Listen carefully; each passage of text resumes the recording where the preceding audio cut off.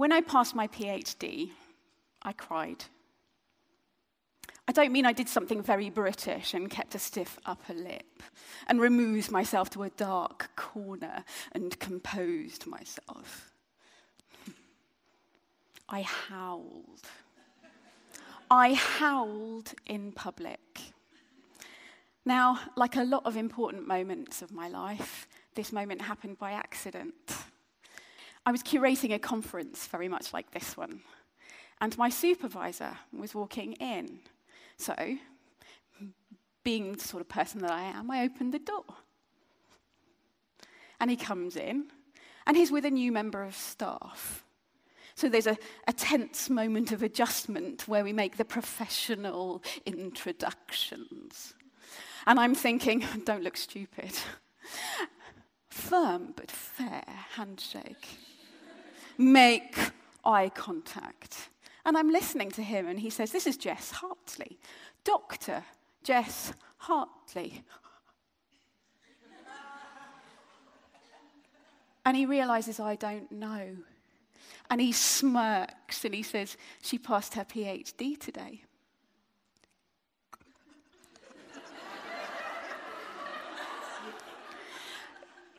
I have a feeling that I didn't appear quite as professional as I might have wanted. And I think that is down to a couple of factors. The noise, as it hit my body.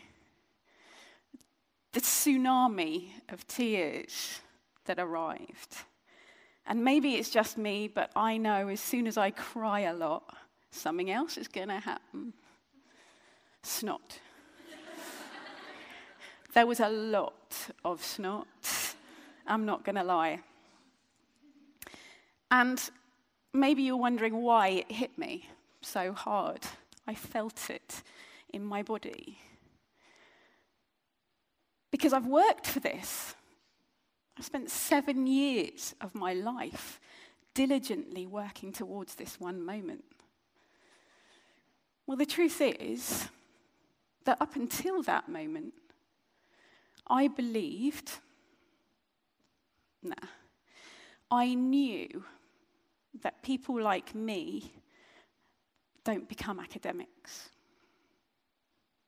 Now, I bet you're looking at me and you're thinking, there's an academic. It's only the glasses. All right? Take those off. I'm slightly awkward ginger woman. All right? No, I do have a lot of privileges. The colour of my skin opens that door for me that I haven't even considered needed opening because I'm middle class. And that affords me with an expectation and an aspiration. I may be a woman, but I'm a slightly unruly woman. What I mean when I say people like me are people who struggle to write. As soon as you give me a pen or a laptop, I am rendered inarticulate. I have been told so many times that my handwriting is atrocious. I'm a doctor now, though. That's only to be expected. But my spelling is also atrocious. I'm also someone that needs to move to think. You have no idea how hard it is right now. I'm not allowed to go beyond the red spot. I need to move to think. And I need to talk in order to know what I think. Sit down. Stop chatting.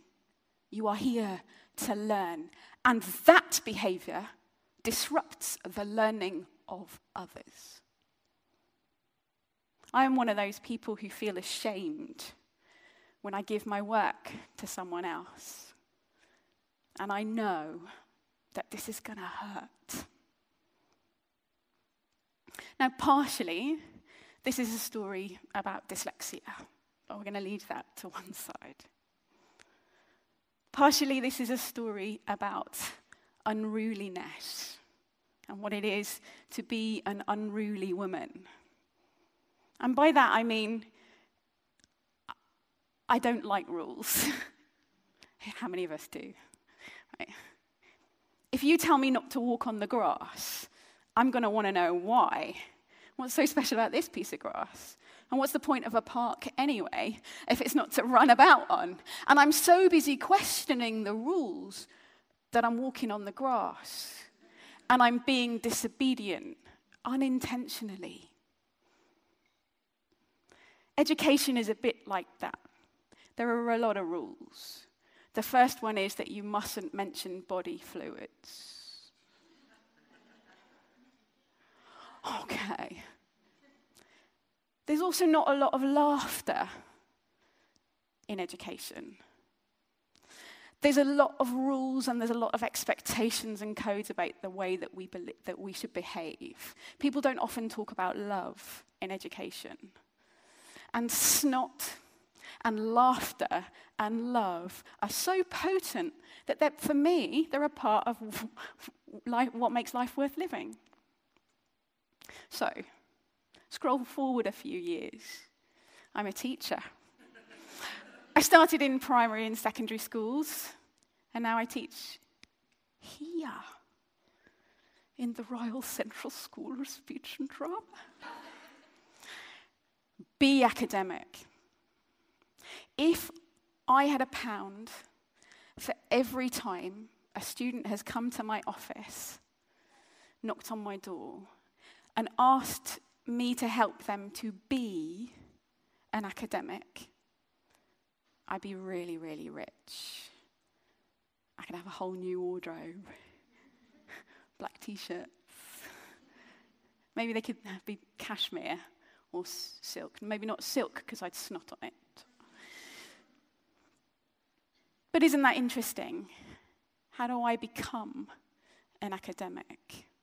How do I change who I am in order to fit a regulated system? These students have learnt to be an academic is to not be like them.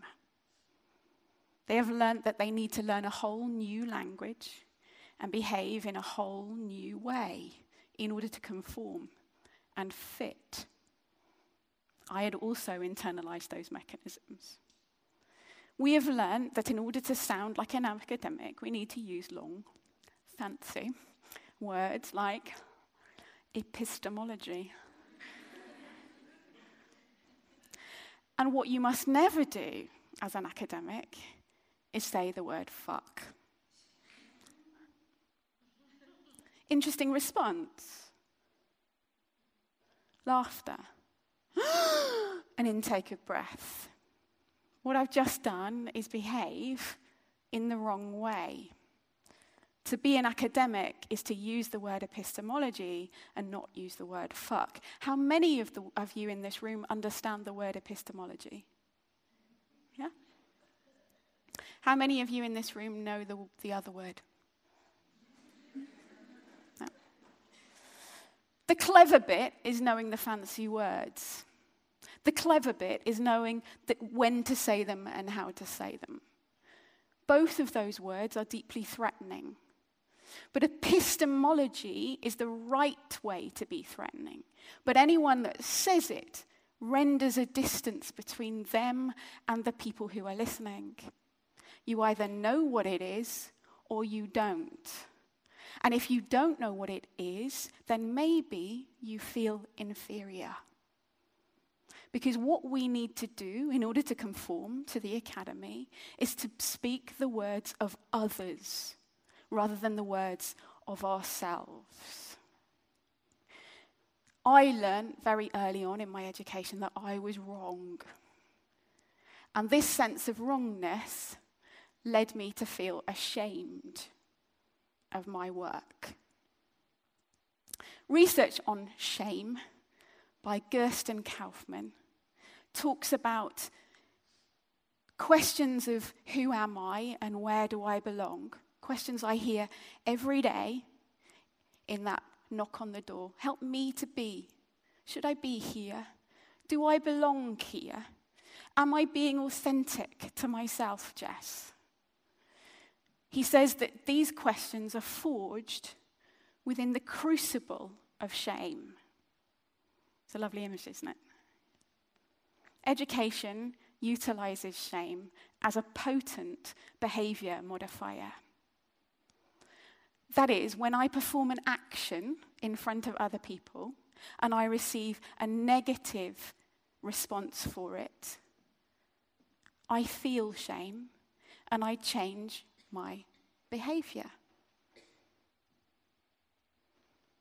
Someone once looked at me and said,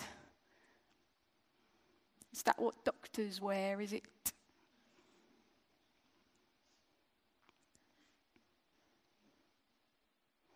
And I looked down at my jeans and my sneakers,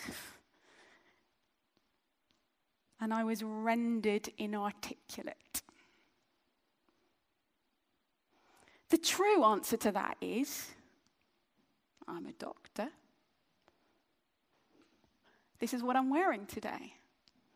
But the shame of my education stops me from participating in the conversation. Research from Montana State University talks about this very thing. It says that cycles of shame stop a person's ability to believe in change.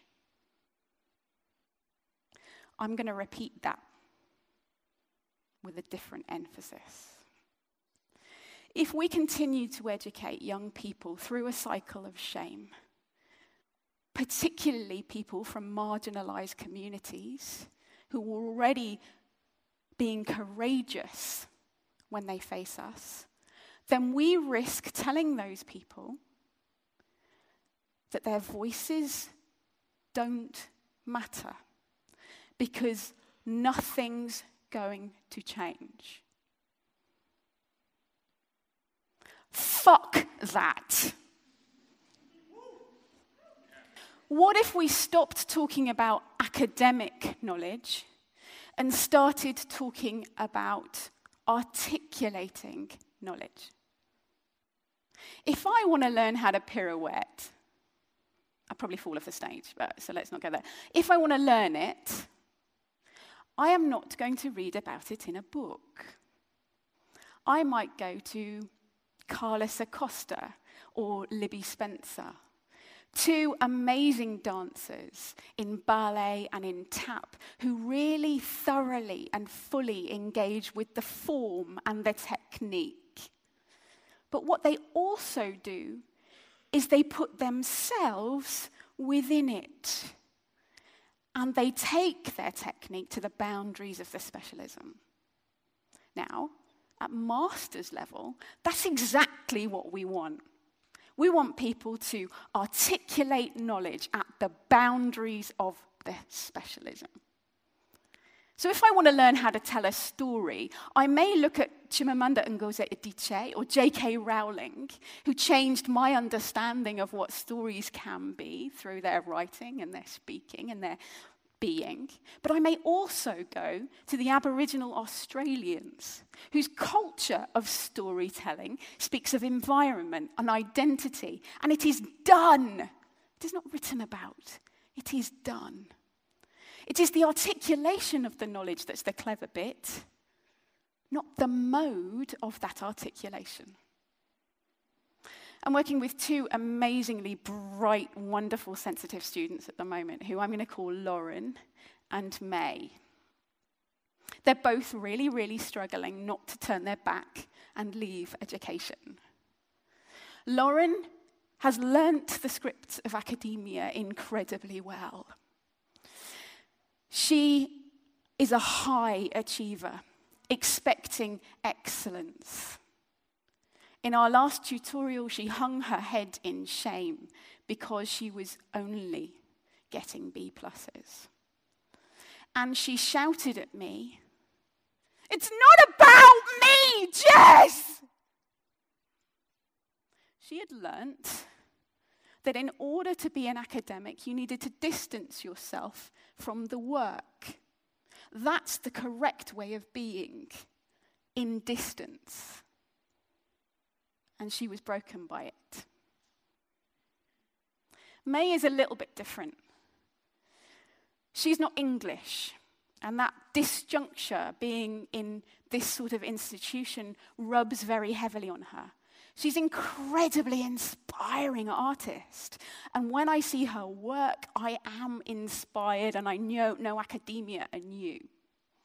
But what she thinks is that when we write a dissertation about it, she's hammering it in such a way that it kills her art form. And she doesn't want that to happen. And neither do I. So I have 3 key elements that I want to tell you about today that I think are at the heart of rupturing these cycles of shame. The first one is something that I call tact, tactfulness. We turn the student back to themselves with kindness and firmness. We are attentive to that student. Who are you? What are you doing? Why are you here? It is about you. Of course it's about you. You're really quite good. I don't know very much as an academic. I am boringly repetitive. It is about you. To such an extent that in our last tutorial, Lauren said to me, "Jess, you're such a dick." And of course I am a dick. Which leads me to my second point. The profanity.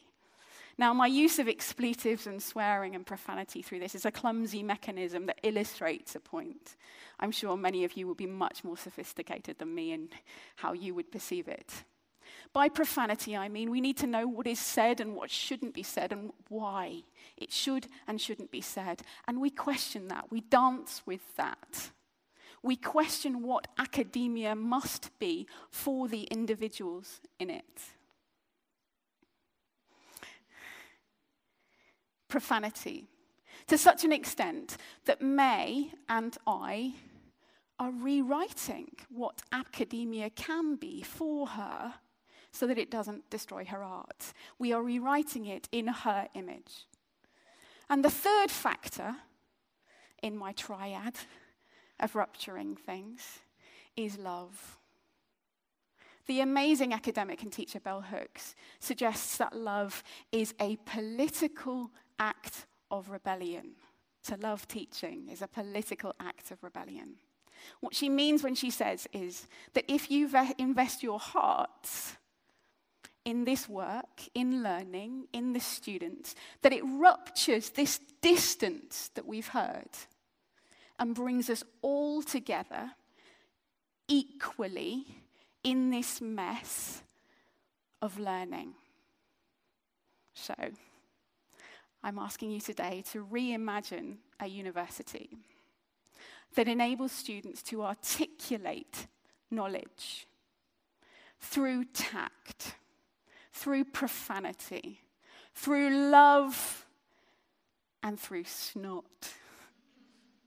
So that they learn that they do not need to be ashamed and that they can go out and speak and change the fucking world. Thank you.